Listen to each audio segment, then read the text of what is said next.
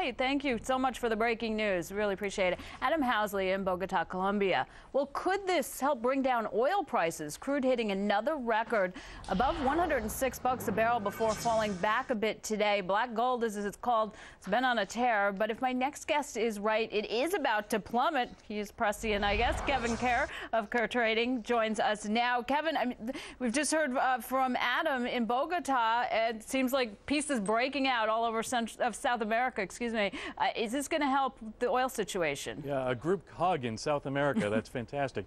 You know, the bottom line is these kind of events happen all the time. We see them and they suddenly disappear.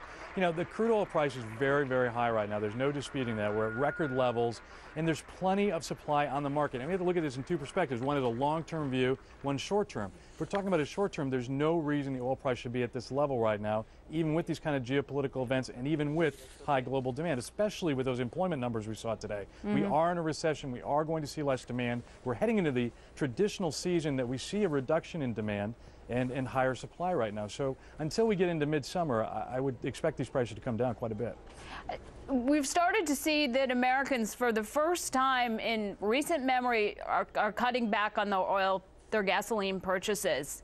That's going to have a dampening effect on prices, you believe? Absolutely. You know, not only gasoline, but of course, if manufacturing jobs are being lost, we're going to see a slowdown in demand here in the U.S. and also in other parts of the world. Again, the big part of this to remember is there is a lot of speculative money in these markets, and it swings both ways. If we look at this price at 105, we could easily say there's $15 or $20 in this price that is speculative. I don't discount it because it's real money, but it could swing to the downside just as quickly.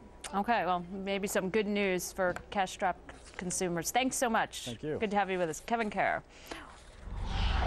Well, the fight over Florida and Michigan. Is Senator Hillary Clinton about to get her way?